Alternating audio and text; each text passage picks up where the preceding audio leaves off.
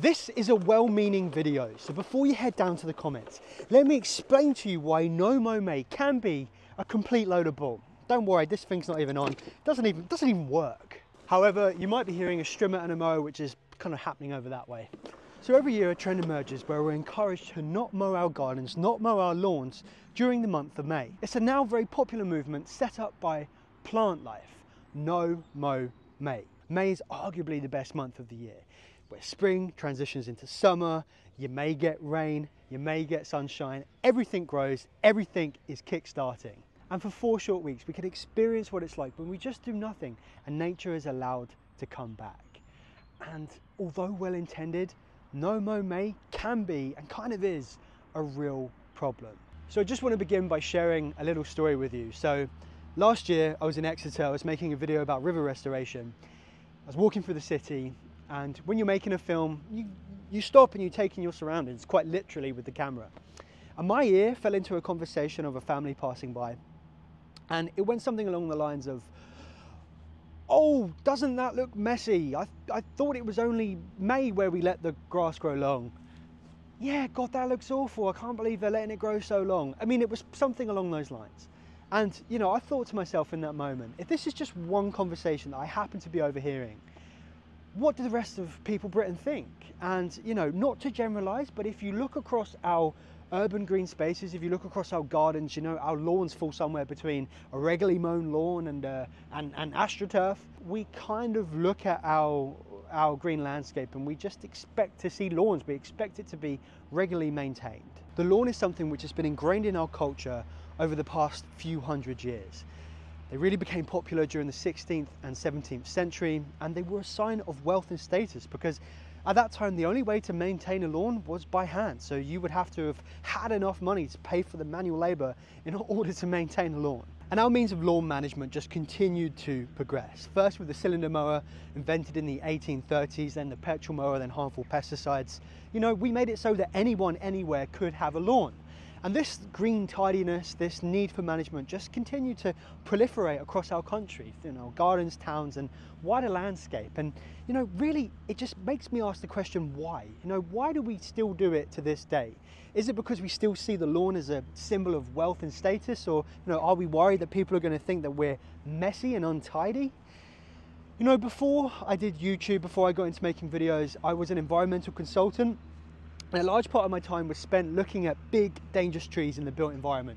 Classic case would be you have this massive beech tree that was within falling distance of a road, bus shelter, a primary school. Little kids were at risk of being crushed. So we would investigate the tree, and sometimes it would be about, you know, reducing the tree. Sometimes it's about completely felling the tree altogether.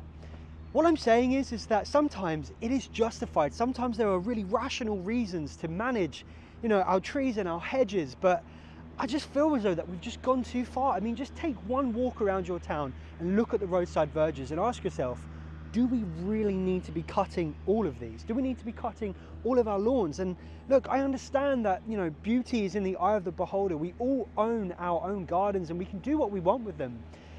But I think beyond aesthetics, I think now we need to shift the narrative to being one which is looking after nature and increasing biodiversity wherever we can. And Mow May is a way of doing that. And on the land opposite, you can hear a lawnmower going. It's quite fitting to have that as the backing track for this video.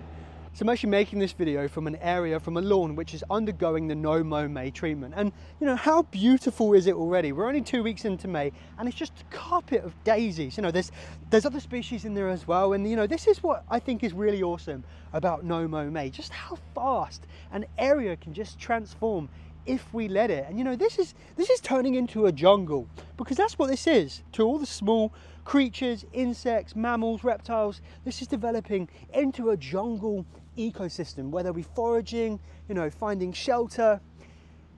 This rapid transformation, I think, is what's really special and important about Mow May, because, you know, I've said this once and I'll say it again, humans feel disconnected from nature due to a lack of experience.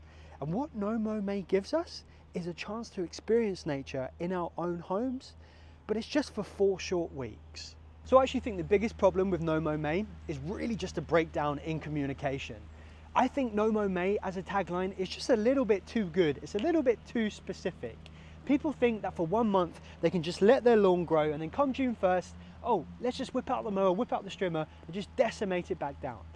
If you want to help wildlife, this really couldn't be worse. This couldn't be a worse situation. It's just like building a house and saying, hey guys, come on, move in, bring your whole family, begin to have children, and then, you know what, a couple of weeks later, I'm going to whip out the wrecking ball and just destroy it, killing everybody inside. Wildlife YouTuber Joe Ashton, he does wildlife gardening. He's a great guy. He made a video on this recently, and he coined the phrase, a no-mow summer.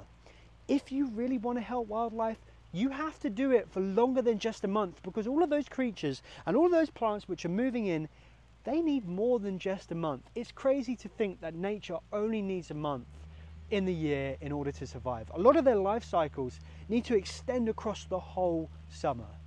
So how should you do No Mow May to be a little bit more nature friendly? Well, there's a lot of good ways, and the guys over at Plant Life, the guys who started the movement, they actually offer a lot of different options on their website, because they understand that, you know, everyone has different wants and needs, and we all have different sized gardens. And if you did want to cut your lawn on June 1st, at least you would be allowing these flowers to come up, which would be giving pollinating insects something to work with. And you know, it might be enough time for some of these flowers and plants to set seed, so that throughout the year, as you cut it, you have a more abundant and diverse lawn. But if you actually want to help nature this summer, I really recommend against taking out your mowers on June 1st and cutting it all down, because you have so many more fun options. You know, I look across this lawn and I'm envisioning a beautiful, winding, squiggly path that's going through, where you can actually like walk through and be a part of this space as it develops into a beautiful wildflower meadow. You know, you could cut sitting areas where you could have picnics in the summer, where your kids can play. And even over there, you could say, you know what, we're going to do a full-blown rewilding project where we're just going to let it go completely back to nature. I'm going to dig a pond, I'm going to get the beaver in, I'm going to get some bison in, the wolf, the lynx, the bear.